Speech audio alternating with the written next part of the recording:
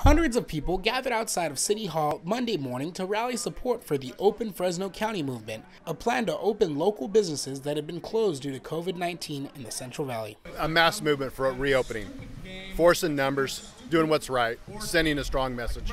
Kurt Costello, a Fresno, California resident, hopes to see local leaders in the community stand up to state leaders over recent mandates that affected many local businesses. And from the looks of it, he isn't the only one that feels this way. So I hope Fresno makes a good stand. We're the 6th largest city in California, and we forget that, and we're treated like a redheaded stepchild.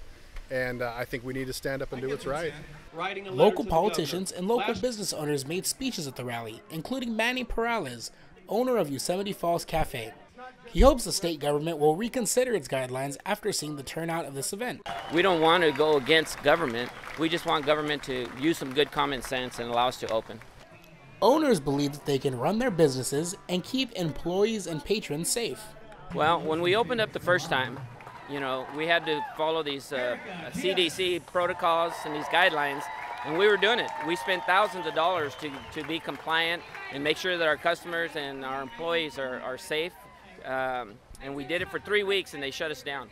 What many local businesses said today was that their plan is to open the doors on October 1st, regardless of state and local guidelines. So we could do it safely. I mean, just because we want to conduct business, we have that fundamental right to do that. Doesn't mean that we don't care about the virus. From downtown Fresno, this is Cruz Gonzales with Fresno State Focus.